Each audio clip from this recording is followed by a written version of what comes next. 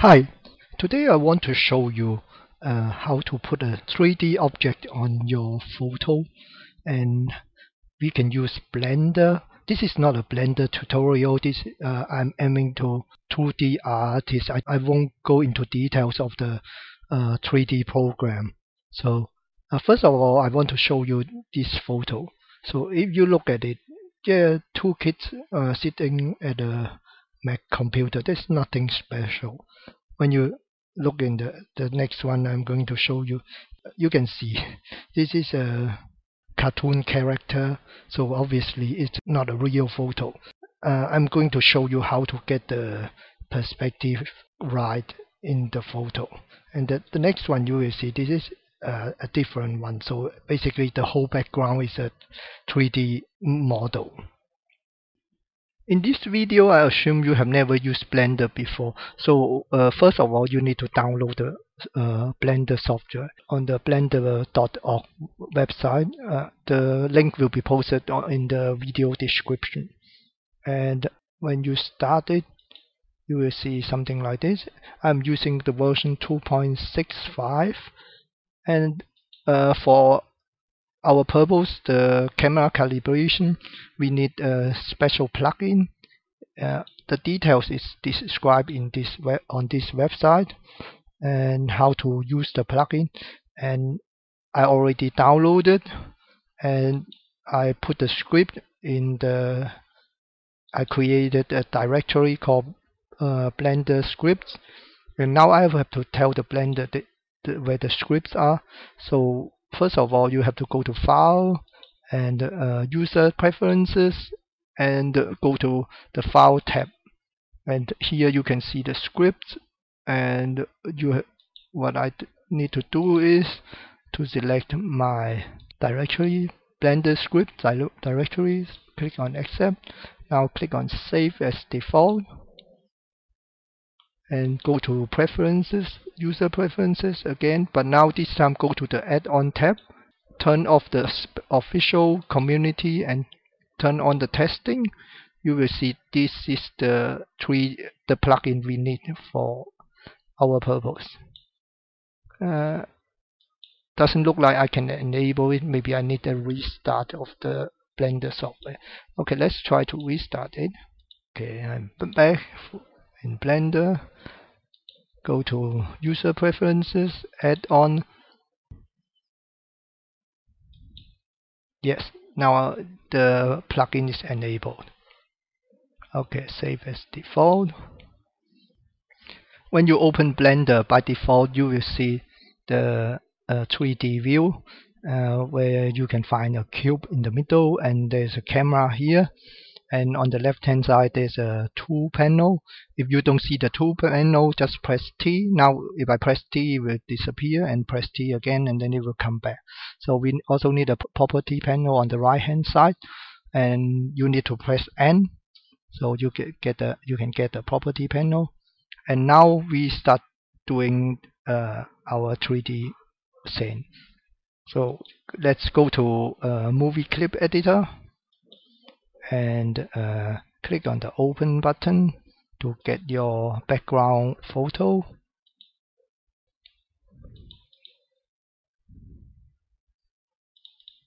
So this is my photo, and you can use the mouse wheel to zoom in and zoom out.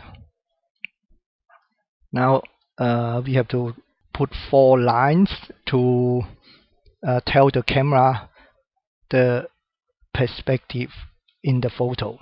So go to Grease Pencil, and we need to draw 2 lines on one layer. Click on New Layer. So you can select a color. So in this case, I just make it a little red, so it's easier to see both layers. So now I change it to red. So and to draw the line, you have to press Ctrl D and left mouse button. So then you draw the line. We need 2 lines on one layer. So and draw another line. and they have to be parallel in the real scene of the photo, not really parallel on the picture. So now we add another layer. Let's try with green here. So now we have to draw another 2 lines, and these 2 lines have to be 90 degrees to the other line. In our case, the other red line. So I will pick this line. They are the tiles on the floor. It's very easy for us in this picture. So press Ctrl D, left mouse key, and draw a line. And here, draw the line as well. So now we got 2 layers, 2 lines on each layer. And on the left hand panel, you can see there's a static camera calibration, and this is a 2 vantage point. I don't want to go to the details, so just for this example, I just take all the default value and click on the calibrate active camera. Okay, now we can go back to the 3D views. You can see the camera has moved. Before it was here on the left hand side. So now if you press number key 0, then you will have a view from the camera. So let's we want to put the background picture in the 3D view as well. So how to do that? Go to the panel on the right hand side. There's a background images, and check the box, add image, and open. So now I've got the background image here. Now you can see the floor here. It's not exact matching, but it's not too bad.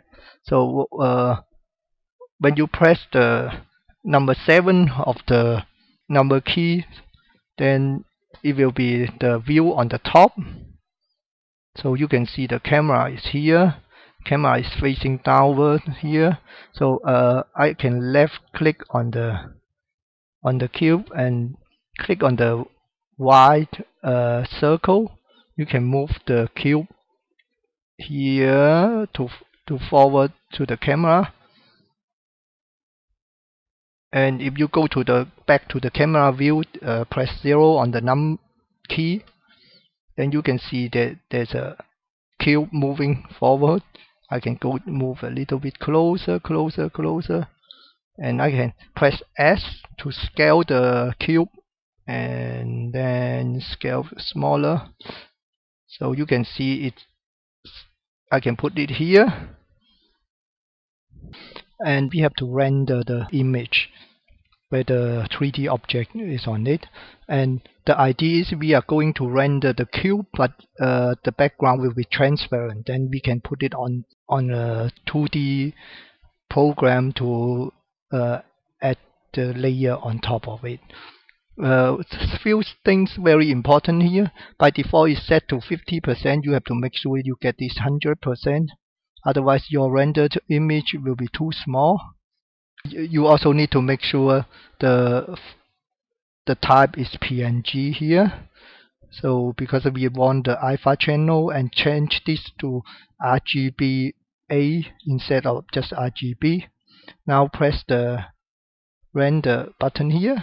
So you can see our image is rendered. There's a cube. Now go to image and save as image. I already saved that before. Now let's go to GIMP. So the idea is I already put this image on the background. So now I want a rendered image on a different layer. I just drag the image on top of it. Now you can see there's a cube here. This is the layer cube. So of course the lighting is absolutely wrong, so the cube is too dark. But the idea is to get the right perspective. Of course, there are other things to consider. We need to get exactly the same lighting as whatever on the photo. I'm going to show you the lighting later on another video, because I think this one is, I just want to concentrate on the plugin, but I also want to show you some very important feature just to get everything work here. Of course, as a 2D artist, you don't want to start doing 3D modeling. You can get a lot of free models on the website Blender Swap, and you can download them. Few very basic feature you need to know is right mouse button is to select an object. If you press A is unselect, or A is select all. If I unselect it and then click on right mouse button, I can select the object, the cube, press S to scale, and press G to grab the object moving. And if you just press on the arrow, you can move along like this. Or of course you can press R to rotate the object, and you can press RX to rotate on the X axis, or the same way is for moving. Press G, X, and then you move the object along the X axis. So